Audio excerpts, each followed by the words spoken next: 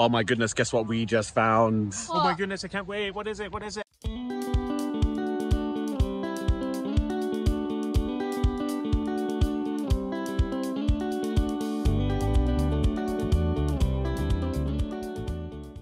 Leaving Bulgaria, we were off to meet my parents in Albania. But that meant we only had 1 week to get through southern Serbia and North Macedonia. We started off with a wander through Niš's old fortresses and palaces, before cutting across the railway line and heading to the Tower of Skulls. What did you get, Nate? Or what did we get? No idea. Okay, you buy tickets for the tower and they give you one of these included in the price. Let's go inside and see. The Skull Tower is a 4.5 metre tower that was originally built with 952 human skulls embedded in it. Favourite skull. That's your favourite skull, is it? This one here. Built in 1809 by the Ottomans after a Serbian uprising, it served as a warning to any other rebels.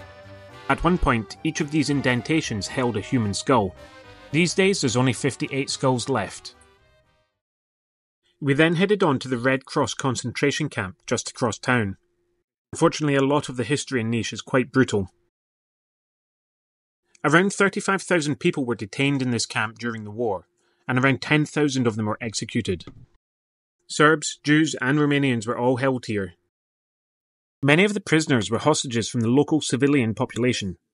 The Germans killed 100 hostages for every German soldier killed, and 50 hostages for every wounded soldier. This is how they tried to keep the locals from rising up against them. Conditions in the camp were brutal, with the Germans going as far as putting barbed wire on the floor of the cells so that people couldn't even lie down to sleep. Nate, what does it feel like being here? Very sad. Very sad, yeah. After Niš, we needed a change of pace, so headed south into the hills. Hello. Are you all tired after your walk up the hill? Yeah. Its beautiful countryside spoilt only by the huge amount of fly tipping. Hi, we're the Nomadic Clementines, and welcome to Serbia. After adventures in Serbia, we headed to the landlocked country of North Macedonia. Today, we are in Skopje in North Macedonia. And we're about to go explore the city, so come on, let's go. We were really excited to explore North Macedonia, and studying in Skopje was a perfect introduction. We headed into the city, passing Skopje Fortress. But as always, we got a bit distracted. So as we've walked along the fortress walls, this door is open. So, I'm going in. I'm going in. Our family does love a little bit of urban exploration. The tunnels ran in all directions and went quite far into the hillside. But, having a quick look at these walls, they were not in good condition, so we didn't hang around. After a bit of urbex, we found ourselves in the Old Bazaar. This is one of the oldest and largest marketplaces in the Balkans. You can see the Ottoman influence here through the 30 mosques and many caravanserai. If you're ever in Skopje, you shouldn't miss the opportunity to wander through the windy streets of the Old Bazaar. The shops were full of jewellery, ornaments and all kinds of objects. Ethan, how many jewellery stores so far? 45. 45. Yeah, I'm just into really gaudy jewellery, so this is perfect. Exploring the windy streets, you'll find beautiful buildings like this Museum of Fine Arts. The Old Bazaar was really easy to walk around. We spent a good amount of time wandering around exploring, and the boys really enjoyed being in the shade of the stores. Plus, the food stalls just look so delicious. There's lots of murals and statues here in town. Skopje is a relatively new capital city, with North Macedonia only becoming a country in 1991. In an effort to increase its standing as a capital city, the government actually decided to build statues, almost 300 of them. It was a controversial plan at the time, but it makes the capital a really interesting place to explore. It is our mandatory snack and drink time, so that none of us get crabbit and start getting annoyed and annoying other members of the family. If you like statues, then Skopje is definitely the place that you need to come. More like sculpture. They're everywhere.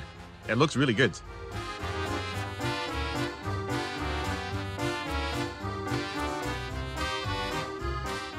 Oh my goodness, guess what we just found? Oh my goodness, I can't wait. What is it? What is it? It's an Arc of Triumph.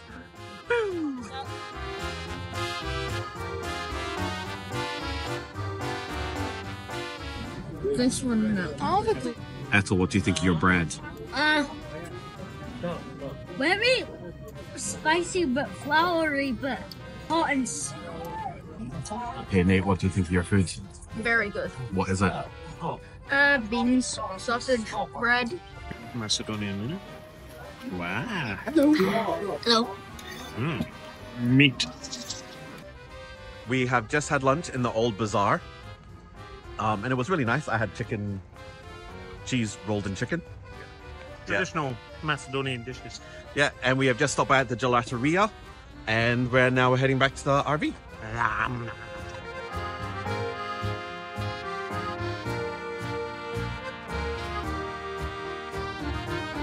Okay, we're having a really nice time.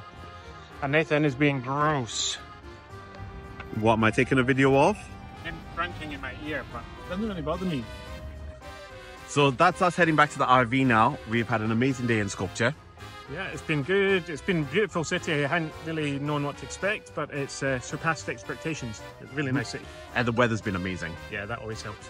But next we're off to Ohrid. Yeah, Ohrid. Down to Lake Ohrid next, and we'll see what they have to offer down there. Before we got there, though, we thought we'd let the 10-year-old have a wee shot at driving.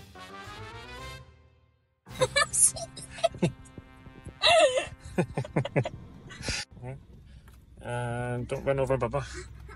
You're doing well. And a little bit more, a little bit more. You're doing well. You got your feet working. And stop, stop, stop, stop, stop. Yes! You did it. For his first go, he did pretty well. After arriving in Ohrid, we headed along the beach and over the hill towards the old town.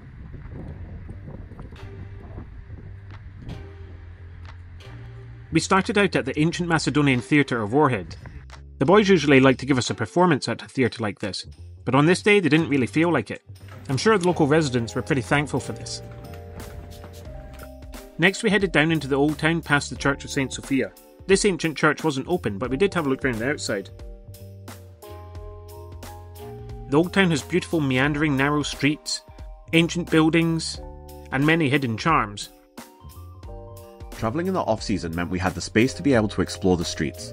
If you get the chance, you should follow the boardwalk along the coast as well to get stunning views of Lake Ohrid.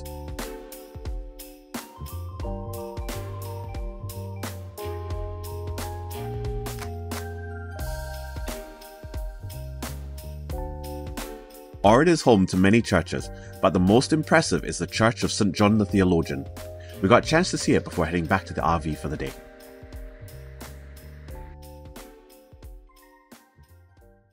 Our last stop in North Macedonia was the Bay of Bones. This museum is based in a reconstructed village of stilt houses out on the lake. It's also home to a very cute puppy.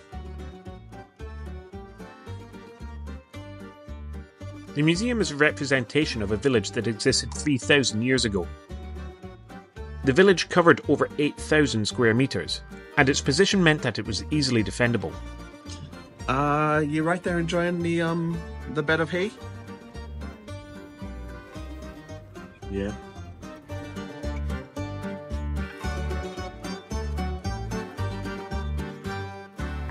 Nice comfy beds to lay on. Oh, poor little abandoned children just living wild in a mud hut. I don't care, as long as I get to lie on this, this is fine. The boys had a great day here, particularly Nathan, who enjoyed sleeping on every bundle of hay going. Taking the boys to places like this really helps expand their experience of other cultures. What do you want to do, Eto? I want to stay here instead of RV. Do you? Yeah, if there's monsters, Thanks for then... Nathan. if there's monsters, then maybe stay in the RV. Okay, there might be monsters, I don't know. I don't know. Stay here.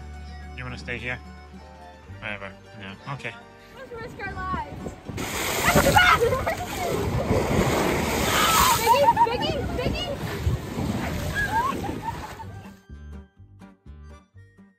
We really love Serbia and North Macedonia. We wish we had had more time to explore them, but we had a deadline to meet a flight in Albania in just a day or two. Thanks for watching, and don't forget to like and subscribe, and we'll see you next time.